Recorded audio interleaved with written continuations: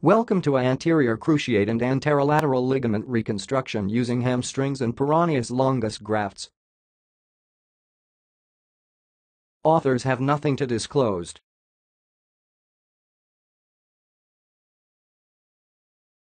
A single longitudinal incision of approximately 3 cm is made in the posterolateral region of the fibula over the Peroneus longus tendon.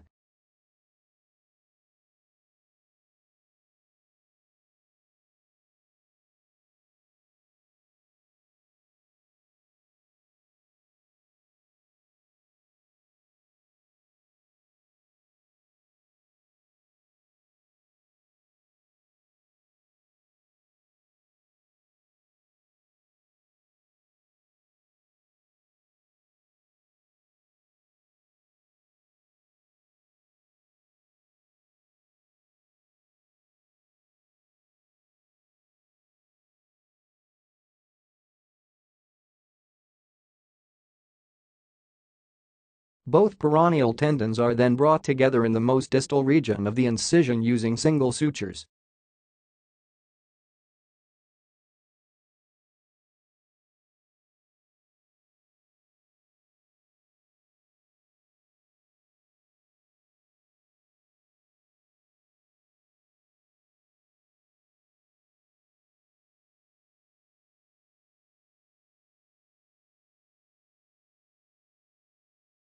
After the tendons are unified with sutures, the Peroneus longus tendon is incised, with the aid of a tenodum, removed to its proximal insertion, up to approximately 5 cm from the fibular head, avoiding any injury to the fibular nerve.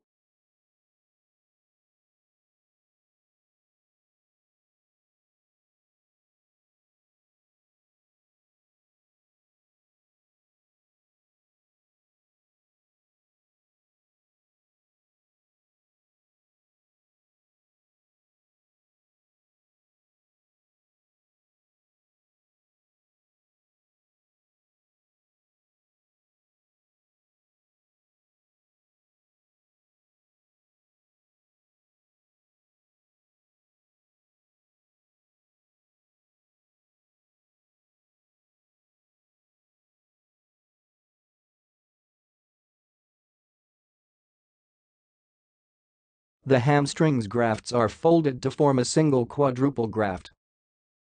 Subsequently, the Peroneus longus tendon graft is incorporated into the flexor grafts without folding, forming a quintuple graft in the most distal region and a single, more proximal graft comprising the remainder of the length of the Peroneus tendon. Reconstruction is performed through anatomical positioning to create the femoral and tibial tunnels. With the aid of radioscopy, the halfway distance between the Gerdy's tubercle and the anterior eminence of the fibular head is found at approximately 1.5 cm from the articular surface. The skin is marked using a surgical pen before the procedure begins. At this point, a guide wire is passed through the tibia in an anterior direction and a bone tunnel. The single portion of the graft is passed freely through the tibial and femoral tunnels until the quintuple graft portion occupies both tunnels.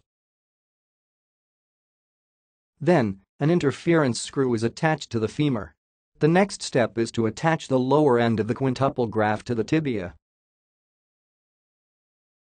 The remaining Peroneus longus tendon is passed through the subcutaneous and ALL tunnel. The ligament is fixed under traction, mild valgus stress and 30-degree flexion.